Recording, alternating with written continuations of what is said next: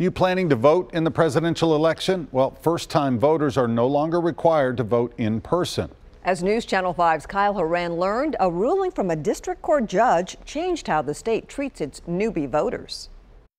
The state elections coordinator says that this is a divergence from a long-time rule where first-time voters could not vote absentee. Now, that circuit court has changed things. At election commissions across Tennessee, absentee ballots are being sent out to the public. This year, there are special considerations when voting. In the past, a first-time voter had to show their face to an election official before voting absentee. Usually that meant they had to vote in person, but some schools also had registration drives that allowed young people to meet that standard.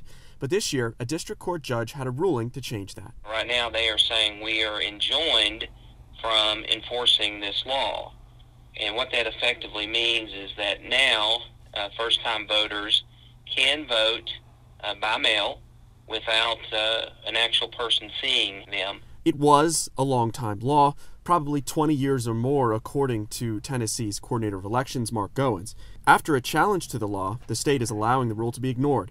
Goins says the pandemic is the reason, yes, but also there's a lot of litigation regarding elections across the country. I think certainly the pandemic has given rise to the law to be challenged, but this isn't unique to Tennessee. Absentee voters still have to qualify for one of the 14 reasons someone can vote by mail. Some of the biggest reasons are a person is outside the county where they're registered to vote, or a person may be physically ill or disabled.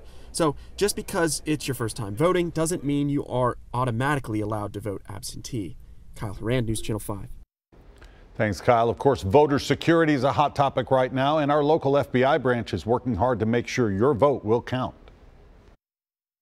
Russia, China, Iran are the predominant adversaries we're concerned about. Russia is probably the most prolific and probably the most adept at misinformation and particularly utilizing social media to put out disinformation.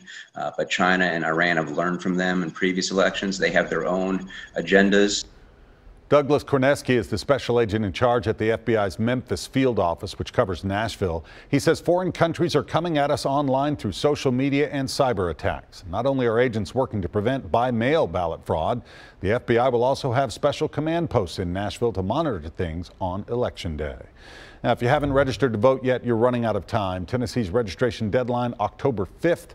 9 days later, early voting begins. If you're eligible to vote absentee, the last day to request a ballot is October 27th.